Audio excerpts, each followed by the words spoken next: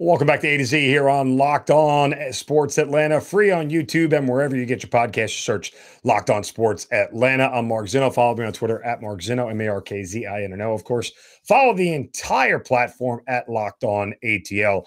Make sure you're following our next guest for everything related to the Atlanta Braves and check them out almost nightly after every single Braves game on our Braves Postcast right here on Locked On Sports Atlanta. He is Grant McAuley. And you can also catch him on 92.9 The Game and from the Diamond Podcast and so many more things. Grant, always great to talk to you, buddy. Yeah, I appreciate it. My goal this year has been to, if you're thinking about the Atlanta Braves and somebody's talking about the Atlanta Braves, I want you to look around and there I am. Exactly. Well, I was looking around for a win streak, and there it is. Finally, it has showed up. A 5-game win streak put together. Of course, the Braves have the off day yesterday. They'll start a series with the Oakland Athletics tonight at Truist Park. And I was sort of gloating yesterday because remember, if we talked a couple of weeks back where I said June 15th was the date on the wall where I would officially hit the panic button if they weren't over 500 by then. And I specifically pointed to this stretch against the Rockies, the A's, the Pirates, and the Nats as a chance for them to get right. Now, well, I'd love to, break my arm patting myself on the back here. It's obviously the Braves who have decided to start playing. Yeah, decided to start playing a little bit better baseball. I mean, from where you sit, what have you seen has been a key difference right now that's at least got them looking a little bit more like a team that could win the World Series?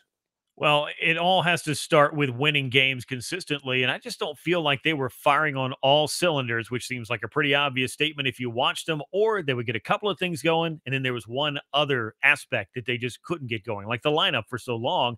You knew that the answers were in the starting nine that Brian Snitker was putting out there, but you had 3, 4, 5 guys who were all slumping or just simply not producing, and you weren't able to put runs on the board consistently. And that is something that I don't think anybody looked at this lineup at the start of the season, particularly once you got Ronald Acuna Jr. back, that you would point to the lineup and say, what gives? What's going on with you guys? Why can't you score runs? So as I watched them go out on this road trip and figure out ways to score runs, saw different guys get red hot. Austin Riley had a great homestand, followed it up with a great road trip as well. We're starting to see big hits out of Matt Olson. Ronald Acuna Jr., when he's in there, he's had a couple of little things that have sidelined him here and there. He looks like the Ronald Acuna Jr. we remember. Dansby Swanson's been pretty hot for about a month or more now. And you've got a lot of different guys that are starting to step up. And we have William Contreras out of nowhere also making some big contributions. So the lineup as a whole is starting to click. So if I had to point to one thing that has the Braves winning baseball games more consistently, they are either scoring runs in bunches and putting the game away, or they are able to find the rally and score them when they need to. And that was something, the comeback aspect of this team, that was just completely absent for the first 7 weeks. Yeah, and a little pat on the back for Dansby Swanson himself. Much maligned, whatever it is about Dansby, that he's one of those athletes where there's a contingent of the fan base that is never really going to truly appreciate him for all of his talents. And they fail to understand that just because he was the number one pick, if he is your shortstop for 10, 12 years and plays at the level that he has played his entire career, just because he's not a Hall of Famer doesn't mean that this is a bad player or a bad deal or a bad draft pick or a bad trade or whatever. He's really consistent. And back of the baseball card, Grant, he's getting there at this point.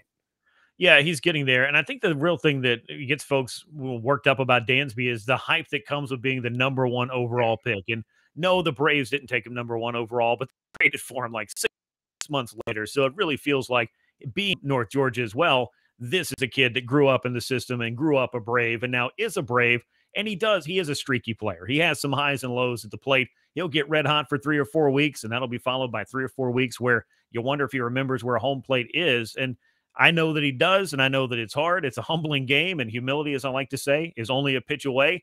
And hitters and pitchers find that out through the course of a 162-game season. Stick around. You're going to get reminders. But I feel like Dansby has that work ethic that helps him get through those kind of lulls. And the thing that he's doing so well this year is, despite the ice cold start at the plate, he has played premier defense. He's one of the most valuable defenders in all of baseball, and that is something that the Braves need as well because they haven't even had the defense working at all times this season. But Dansby's been kind of a constant for them. I was asked this past week, hey, at this point, a third of the way through the season, who's the Braves MVP? I did not hesitate. I said Dansby Swanson, and I believe that the numbers, particularly now that he's swinging the bat so well, timely hits, runs scored, runs knocked in, runs saved, that is the Braves MVP at this point of the season. I mean, he's got the highest batting average on the team. I mean, look, Ronald Acuna's batting .313, but he doesn't qualify, if you will, for a number of at-bats. Dansby does, so he's got the highest batting average on the team, at least of the regulars, so make of that what you will. Alex Anthopolous was making the media rounds yesterday on a lot of local radio stations here, including yours.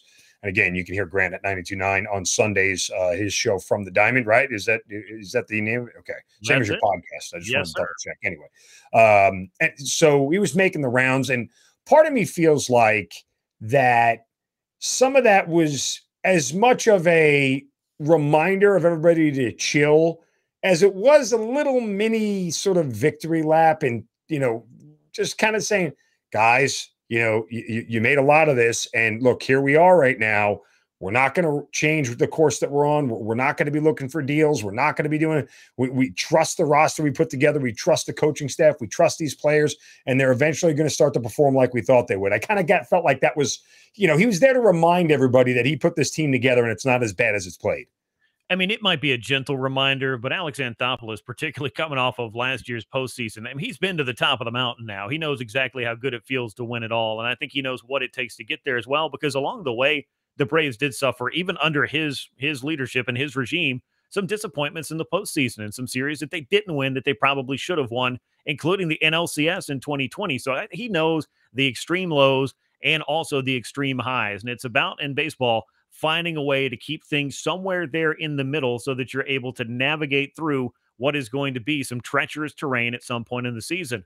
Unfortunately for the Braves, they found it right out of the gate. This was just a time that they were going to have to work through. And I know that during this past road trip, particularly after that first loss in Arizona, I think the wagons got circled and everybody kind of looked at each other and said, all right, we got to play better than this. We are better than this. Why are we not playing better than this? And really kind of taking a bit of an inventory on what's not going right for this club.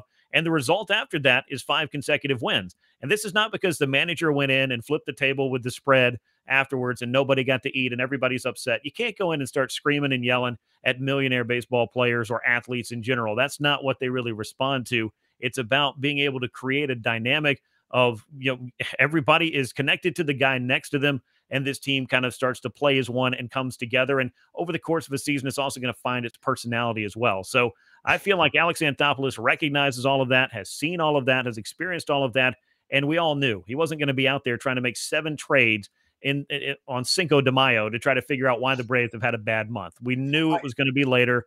No clubs are throwing in the white towel at that point. No impact players are typically available.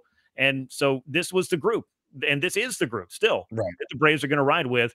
We may see what happens at the trade deadline, but hopefully, fingers crossed, you don't have to go out there and make as many deals as you made last year to try to make something of this season. And the Braves are in a great stretch mark right now. They're in the midst of 29 consecutive games against clubs with under 500 records. You pointed at the A's, you pointed at the Pirates. They are next up on the chopping block for the Braves, and they need to take advantage of where they are right now in their schedule.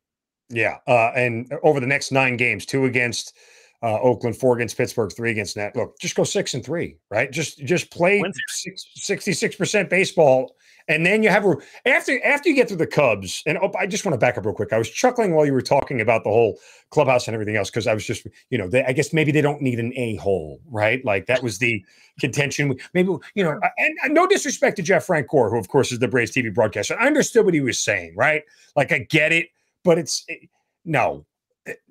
I think you need that guy when you haven't won a World Series, when you haven't been. There's too many guys on this current roster who were just playing in the World Series in October for them not to understand what it takes to get there. They didn't need an a-hole. They just needed to get their heads clear and just understand that they weren't living up to what the expectations were. You want to call it World Series hangover? Knock yourself out. You want to call it just a bad start? That's fine too. You want to call it a bunch of guys underachieving early on? It happens year in and year out to players. I mean, there are guys who were consistent Hall of Famers who've had bad Aprils and slow starts into May. I mean, and at the end of the year, they're still batting .290 with 35 home runs and 100. Anyway, we digress. But I do want to get to, you don't need an a-hole. I'm one, so I know when I'm needed and when I'm not.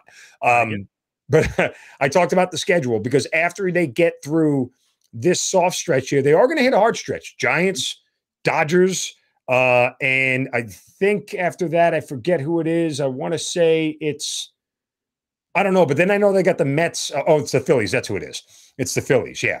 which who knows oh, by the way, Joe Girardi, what the hell happened there? But, look, that's a talented ball club. So you're going to get a 10-game span against those teams that are all above 500 or at least close to it in the Phillies case. And, those are the stretches where you just want to go 500, right? Like you got 12 games against those teams, just do 6-6. Don't do worse than that. If you get to 7-5, great. You'd like to make a little more hay than that, though. And I mean, and the Giants are a club that hasn't been living the charm life that they were a year ago. They've had to deal with a lot of injuries. They're a club that I think can play better than they have, and they have actually done a pretty admirable job of working through some of the injuries that they have had. But you are going to have that 4-game series with the Giants. You are going to have a 3-game series with the Dodgers, and we'll see what the Phillies are by the time the Braves meet them at the end of the month. Because as you mentioned, the dynamic of their club just changed, and they did fire Joe Girardi. Is that going to fix all of their problems? No, but is the manager possibly one of those who had kind of lost that clubhouse and it just wasn't going anywhere?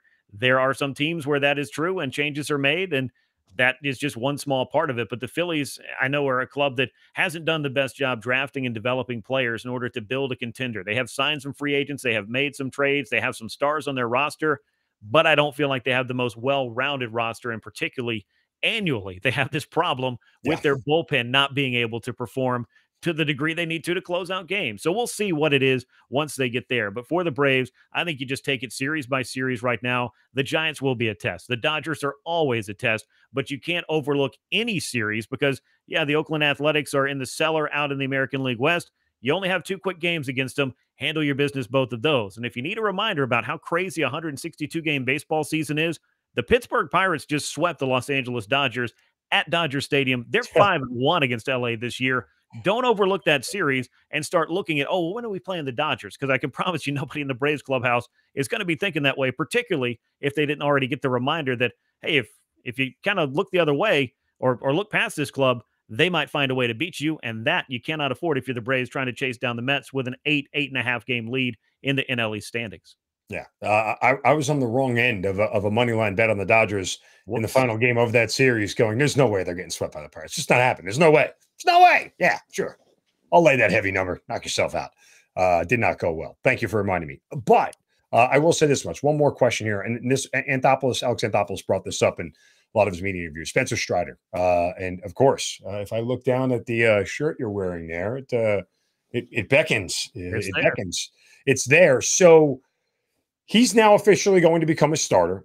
This is where he always was. I know a lot of people think his stuff and the makeup of him, leans more towards a bullpen guy. And I heard Alex Anthopolous talk about, look, when they thought they had the 5th spotter start nailed down with some security, it was easy to shove him in the bullpen. It was easy to put him there because they thought they had 5 reliable starters. Oh, yikes, they don't.